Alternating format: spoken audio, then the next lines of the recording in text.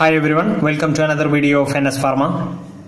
In this video, we will cover the second part of the multiple choice questions from the section 1 of pharmacology, that is general pharmacological principles.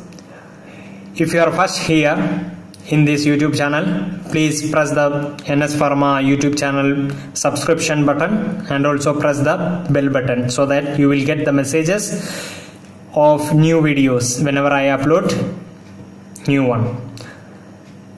So we can go for the first question of this video. Intradermal drug sensitivity test can detect the presence of following type of hypersensitivity. Options: type 1 anaphylactic, type 2 cytolytic, type 3 retarded, and option D all of the above. Question was intradermal drug sensitivity test, that is intradermal drug sensitivity test can detect the presence of which type of hypersensitivity. The correct answer is option A, type 1 anaphylactic. Next question, question number 22. The most appropriate route of administration for adrenaline in the case of anaphylactic shock. We know that in case of anaphylactic shock, we are using adrenaline. So for that administration, which route we have to prefer? Intracardiac, intravenous, intramuscular, subcutaneous. The correct answer is option C, IM, intramuscular. Next question, question number 23. It's which of the following is the only life-saving measure in case of anaphylactic shock? Intravenous hydrocortisone hemisuccinate, intravenous chloramphenicol maleate, intramuscular adrenaline, intravenous glucose saline. The correct answer is option C, that is IM, adrenaline injection. That's what we studied in the previous question also. Next question, question number 24. Drug producing allergic reaction generally act as complete antigen, haptens, antibodies, mediators. So if you don't know the answer, please note it down these questions and answer. You can pause the video in between. Okay, so the question number 24, the correct answer, that is drug producing allergic reactions generally act as haptens. Option B is the correct answer. Next question, question number 25. Which of the following is a type B, that is unpredictable or bizarre adverse drug reaction? Options are side effect, toxic effect, idiosyncrasy, physical dependence. So option A, side effect, option B, toxic effect, idiosyncrasy, physical dependence. The correct answer is option C, idiosyncrasy. Next question, question number 26. Significant tolerance does not develop to the following action of morphine. Options are analgesia, euphoria, sedation, meiosis. Option D is the correct answer, meiosis. Tolerance does not develop to meiosis. Next question, question number 27. Drug accumulation is the basis of organ. Drug accumulation is the basis of organ toxicity of the following drug when used for prolonged period. Options are prednisolone, chloroquine, aspirin, hydralazine. Correct answer is 27B, chloroquine. Next question, question number 28. In patients with renal insufficiency, the clearance of the following drug is reduced parallel to the reduction in creatinine clearance. Which is that drug? Propranolol, digoxin, lignocaine, verapamil. Correct answer is option B, digoxin. These questions you can expect in the coming exams, pharmacist competitive exams, as if it is D-Pharm based or even for the B-Pharm based also. This is very important questions. These are important questions. So you can expect this question. You can use this video as a revision of what are the things you already studied. So we are moving to the next question, question number 29. Which of the following is true of placebos? A placebo is a dummy medication. Option B, a placebo is the inert material added to drug for making tablet. Placebo do not produce any effect. Option D, all patients respond to placebos. The correct answer is option A. Placebo is a dummy medication. Placebo is a dummy medication. Next question, question number 30. The following drug adverse effect is specially noted in man compared to woman. The following drug adverse effect is specially noted in man compared to woman. Tardive dyskinesia due to neuroleptics, levodopa-induced abnormal movement, ampicillin-induced loose motion, ketoconazole-induced loss of libido. The correct answer is ketoconazole-induced loss of libido. Question number 31. The following is a competitive antagonist of GABA but a non-competitive antagonist of diazepam. Options are picrotoxin, mucimol, flumazenil, bicuculin. The correct answer is option D, bicuculin. Next question, question number 32. The antidotal action of sodium nitrite in the cyanide poisoning is based on physical antagonism, chemical antagonism, physiological antagonism, non-competitive antagonism. The correct answer is option B, chemical antagonism. We are moving to the next question, question number 33. If the effect of combination of two drugs is equal to the sum of their individual effect, the two drugs are exhibiting potentiation, synergism, cross tolerance, antagonism. Correct answer is synergism. Question number 34. The therapeutic index of a drug is a measure of its safety, potency, efficacy, dose variability. The correct answer is option A, safety. Next question, question number 35. Which of the following is always true? Which of the following is always true? A more potent drug is more efficacious. A more potent drug is safer. A more potent drug is clinically superior. A more potent drug can produce the same response at lower doses. The correct answer is option D. A more potent drug can produce the same response at lower doses. Which of the following drug exhibits therapeutic window phenomenon? Options are captopril, furosemide, diazepam, imipramine. The correct answer is imipramine. Next question, question number 37. Since I had to cover this all question, 50 questions, and along with some extra points, that's why I am going a little bit faster.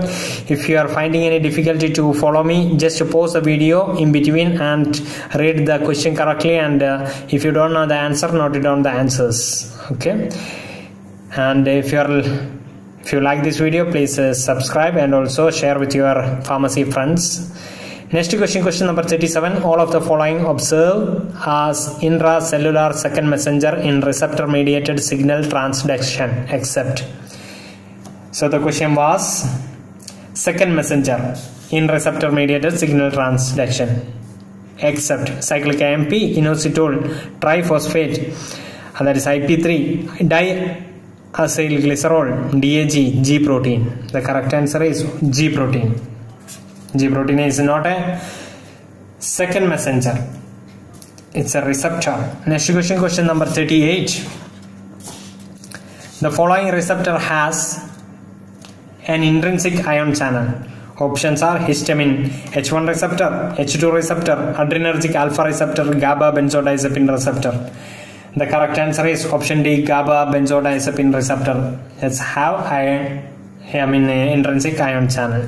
This is a very important. We will study in the coming videos. It's a mechanism related of many drugs are acting through this receptor, as we can see in the coming chapters. Next question, question number 39. Which of the following is a G protein coupled receptor? Which of the following is a G protein coupled receptor? Options are muscarinic cholinergic receptor, nicotinic cholinergic receptor, glucocorticoid receptor, insulin receptor. The correct answer is muscarinic cholinergic receptor.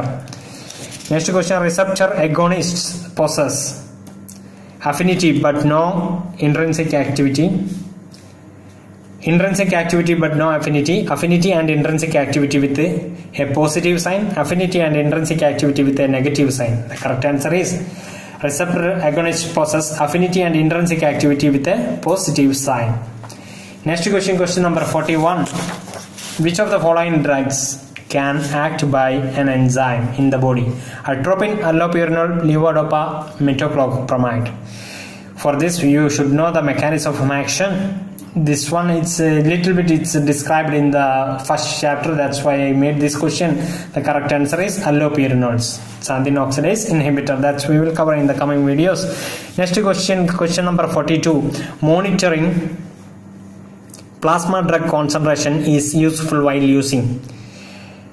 We have to monitor plasma drug concentration of which of the drug when they are using? Antihypertensive drugs, levodopa, lithium carbonate MAO inhibitor. The correct answer is lithium carbonate, which is using for the mania, for the treatment of mania. Next question number 43. The loading dose of a drug is governed by the loading dose, which is governed by renal clearance, plasma half-life, volume of distribution, then elimination rate constant.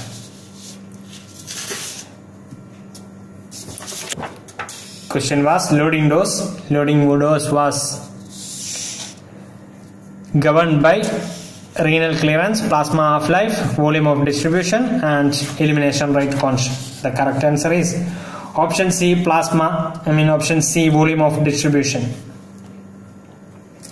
Next question number 44.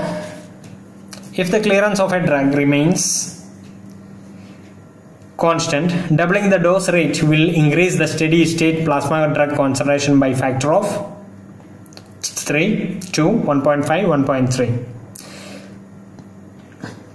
In this question, clearance of the drug remains constant. That's clearance is CL is constant. So the doubling the dose rate will increase the steady state plasma concentration also doubles. That is option B is the correct answer. Next question number 45. If a drug has constant bioavailability and first order elimination, that is following first order elimination, its maintenance dose rate will be directly proportional to its. These questions are important in case of drug analyst exams because these are based on B.Pharm exam, B.Pharm syllabus. So these questions little bit deeper. Even though it's better to study these D.Pharm guys also for those who want to prepare for the pharmacist exams also, they can also study this one. Maybe there is a chance for asking these questions also.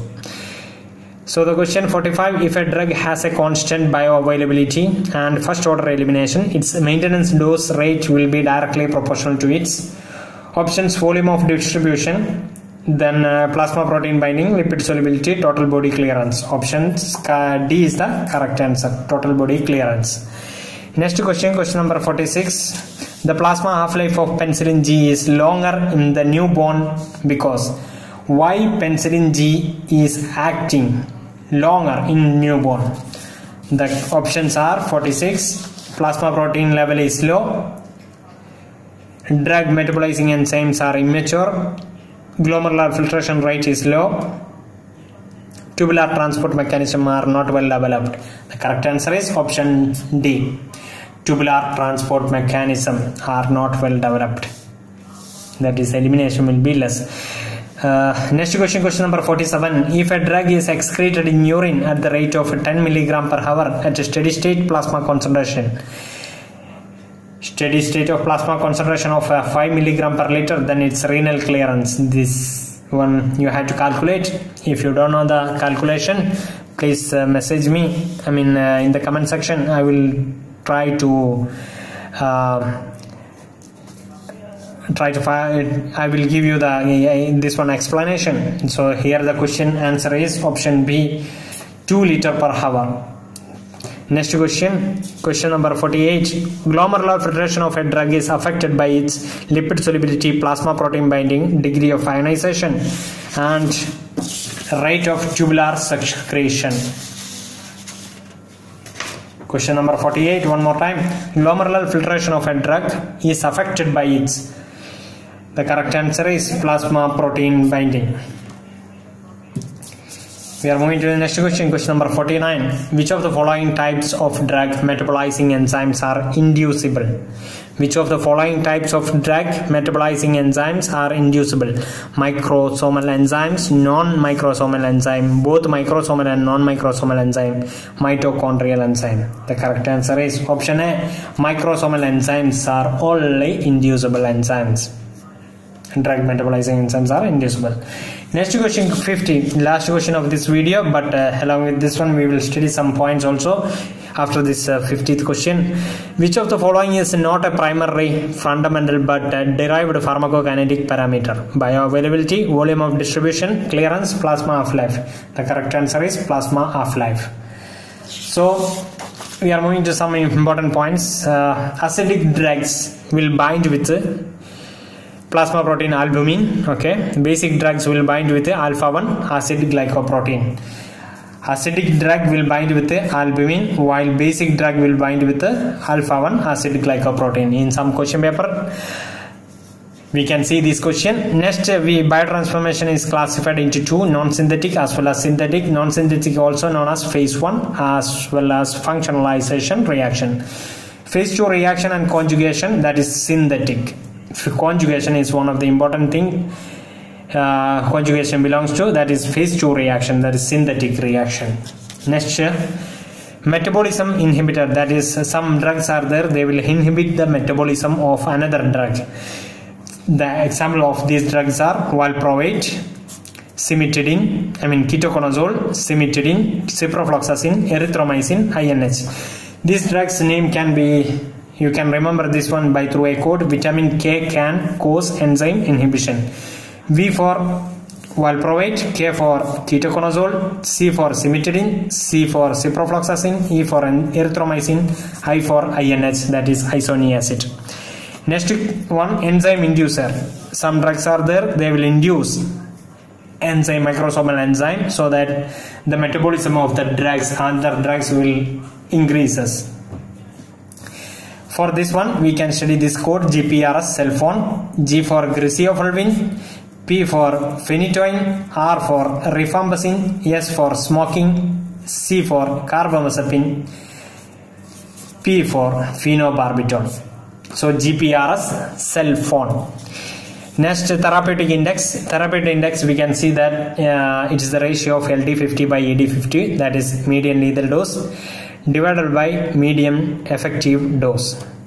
Next one, tachyphylaxis. This one definition, I think you know this thing. I am here just telling the name of the medicine. It's coming under tachyphylaxis. Examples. So one is thiramine. In the tachyphylaxis, the first letter T, that is thiramine. Then phylaxis, PH. You can see here ephedrine, that is PH. Ephedrine. Tachyphylaxis is examples are thiramine and ephedrine.